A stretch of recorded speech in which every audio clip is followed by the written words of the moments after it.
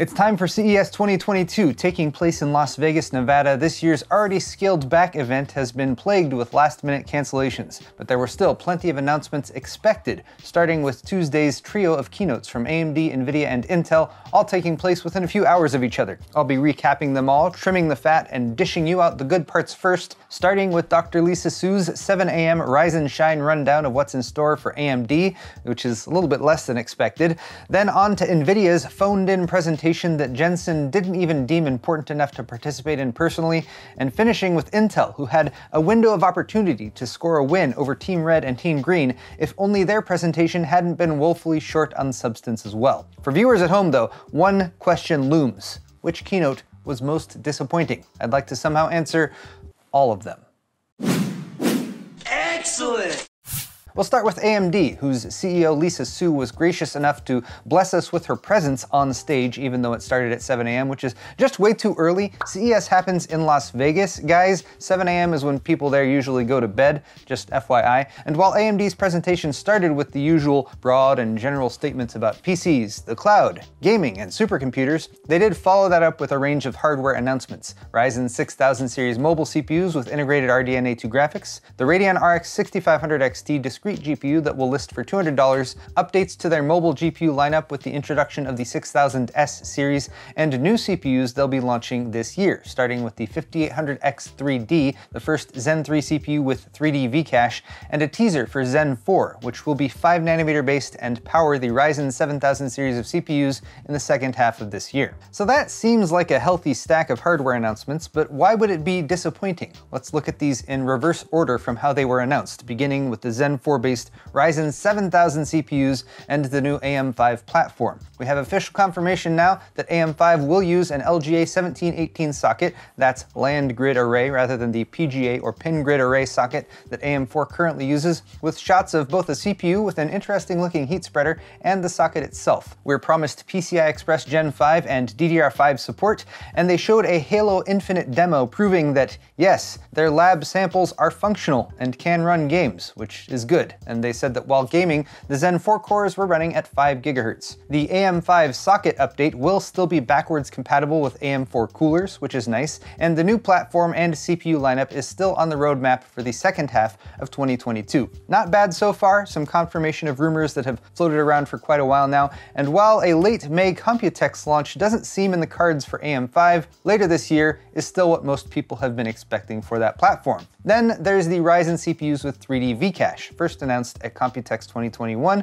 with some good fanfare, as the die stacking tech is expected to provide a 10 to 15% uplift in CPU-limited gaming frame rates. The disappointing news is that AMD announced just one CPU in this lineup, the Ryzen 7 5800X 3D, an 8-core, 16-thread CPU with 64 MB of added 3D V-Cache to supplement the 32 MB that the regular 5800X already had. The X3D runs slower than a 5800X2, with the 3.4 GHz base clock and a 4.5 GHz boost clock versus the non-3D chip that hits 3.8 and 4.7, and while it will work with existing 400 series and 500 series motherboards, it's not expected until spring 2022, which sounds like a pushback to me versus the Q1 availability that many were expecting. Spring lasts until June 21st this year, so even if AMD now says they have the fastest gaming CPU in the world versus Intel's 12900K that recently took back that crown at the end of 2021, if it's not available until June, that's still 5+ months away, and we still don't know if or when other Zen 3 CPUs will be added to this stack, or if this will just be a one-off to tide us over until Zen 4 launches later in the year. Beyond the CPU announcements that most hardware enthusiasts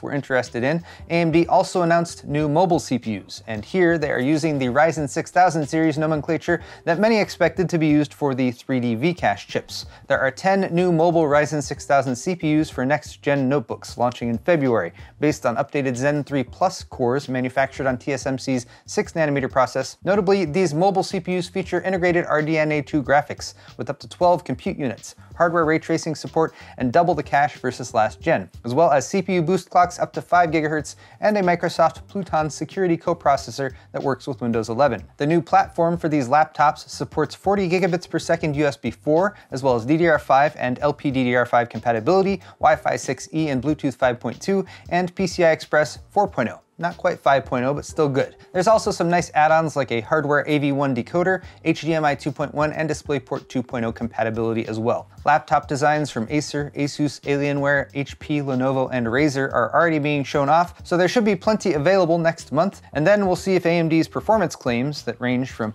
24-hour battery life to double the gaming performance and 69% better video editing versus last gen, nice, are accurate. AMD's Radeon team has also been working on new stuff, and we at last have official confirmation of the RX 6500 XT, a $200 MSRP discrete graphics card that will be available January 19th. And while part of me scoffs and says, sure AMD, available for about 20 seconds before scalper bots scoop them up, on some level I do appreciate that this card exists and that AMD still sees some reason to list it for $200. It's also built on TSMC's 6nm process and ships with 16 compute units, a 2.6 GHz game clock, 16 megabytes of infinity cache, and an undisclosed amount of VRAM. Although it's probably 4 gigabytes, and AMD is just embarrassed to say that outright, so they'd rather lead with it having 16 megabytes of infinity cache instead. Reactions to this card seem varied, with some feeling positive that a $200 MSRP 6000 series card has even been discussed in 2022, and others comparing it to the RX 580, which will likely have similar performance even though it launched in April 2017, also for $200 for a 4 gig card.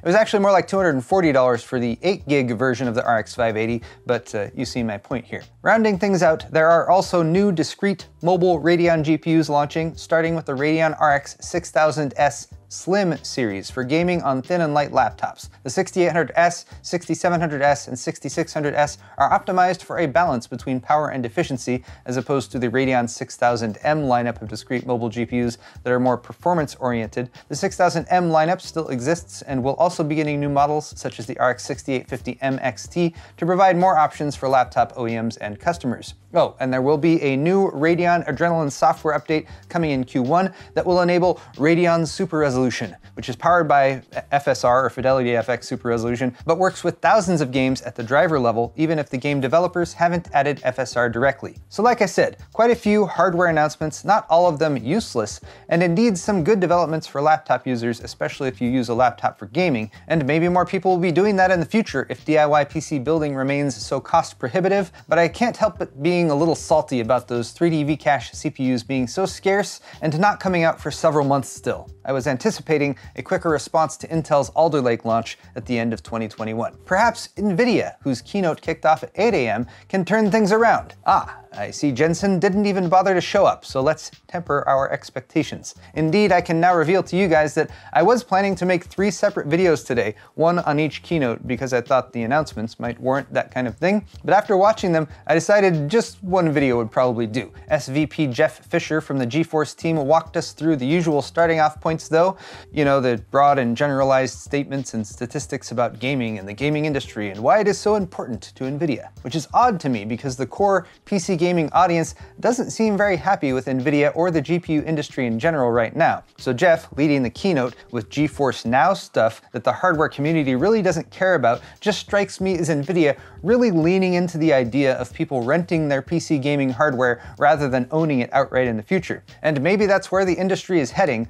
but I still hold out hope for something that is more in the interest of individual gamers than what will make companies like NVIDIA the most money. The contrast is stark though. NVIDIA really puffed up the visuals of their presentation with as much gaming footage as humanly possible, posting more stats about how huge the gaming industry is than they did stats about their own hardware, as if to taunt us with a world of gaming possibilities that could be within our reach if only there were actual GPUs to buy at reasonable prices. Oh look, it's more RTX on-off and DLSS on-off demo footage, but with different and new games now, like Rainbow Six Extraction. It sure would be nice if a GPU that supported that tech was available for less than $600. Seriously, there were just so many game trailers. Games are cool, and no doubt RTX and DLSS and Reflex will continue to be added to new games, but it just seems like a distraction from the lack of details on new hardware and GPUs. More than 16 minutes into NVIDIA's show, they finally talked about a new GPU, the RTX 3050, which will feature 8GB of GDDR6 memory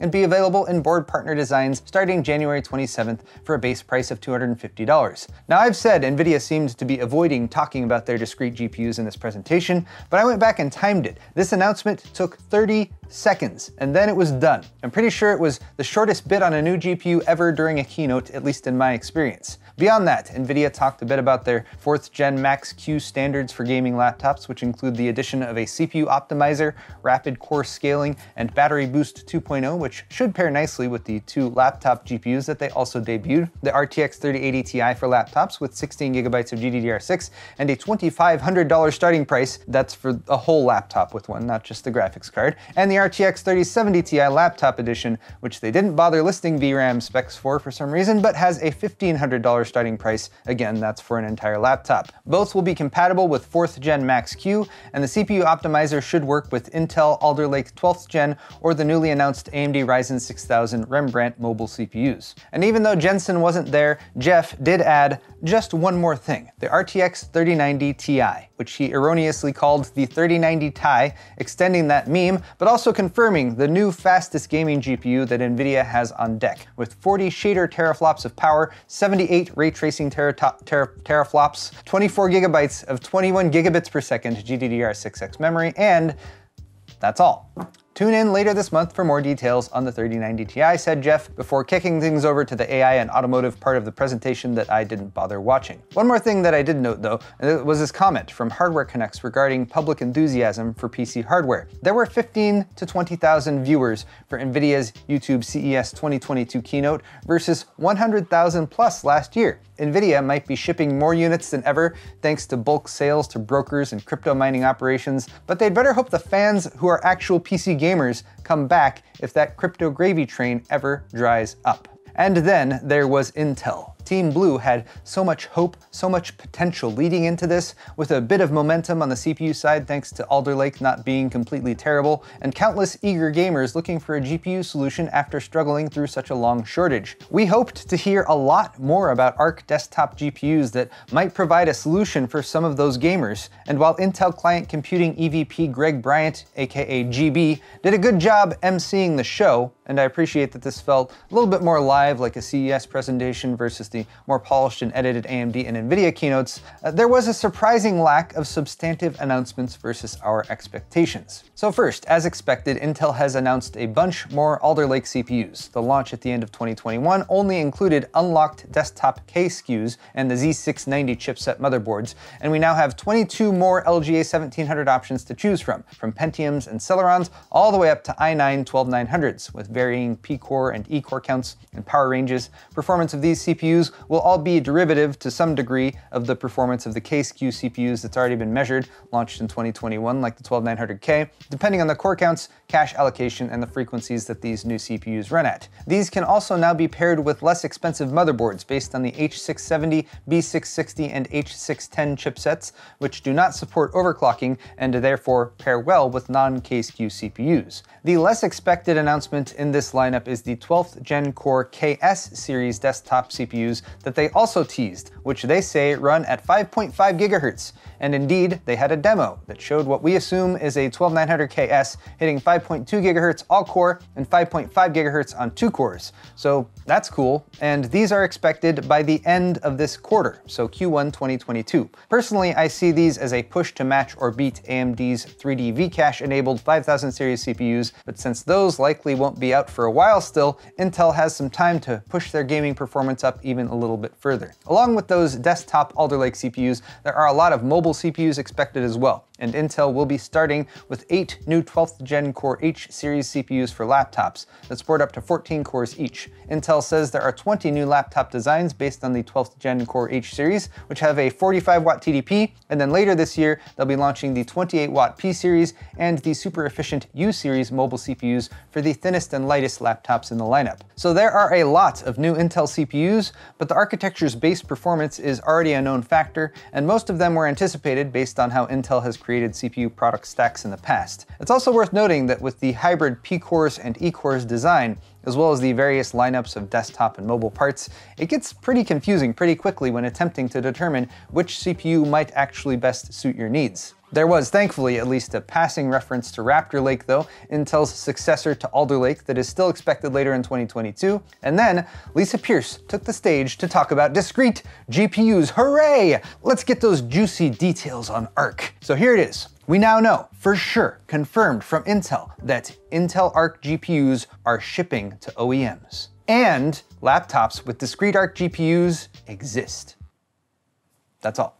No model names, nothing beyond Intel Arc GPU listed alongside a 12th gen core CPU, and definitely a bit of a focus on laptop and mobile solutions amongst the over 50 system designs from their partners that they showed off. And yes, a few of those look like desktop PCs, but unless you're interested in Intel Deep Link that can be used when you have an Intel CPU and GPU combo, that's all they really told us. Deep Link, just FYI, features a dynamic power sharing mode and a hyper encode feature that splits encoding work between your discrete GPU and your integrated GPU for up to 1.4 times encoding performance improvement, which again are cool and all and very similar to NVIDIA's and AMD's full platform features that they're developing. But Intel, I was really expecting more about Arc than the fact that GPUs exist, and it is still coming Q1 2022. But there you have it, guys, my breakdown of the important stuff and the not important stuff in the main keynote presentations at CES 2022. And like I said, I was disappointed,